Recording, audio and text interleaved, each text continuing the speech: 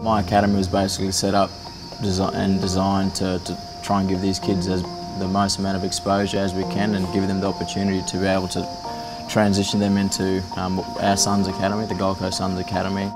We launched it in November 2015. We've had a group of 10 to 12 kids that we work regularly with. Yeah, we've got a lot of really good, exciting things in place.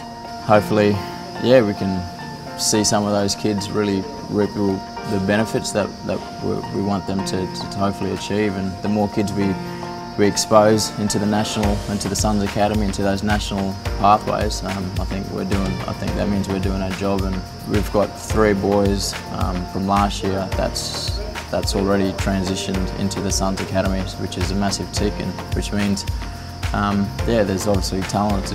There's talent on the Gold Coast. It's a new footy club, I think the second newest footy club in the AFL, and they're still learning and still trying to find their feet on all different aspects. So the cultural side of things is really important to be able to bring cultural awareness and education to the footy club.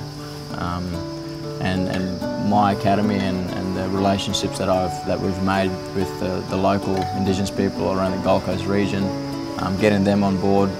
I think we're in the process of finalising our first reconciliation action plan. So that I think we've submitted the first draft, and that's really important in terms of education and what we think is important for the football club to know when dealing with Indigenous players and staff that we have up there.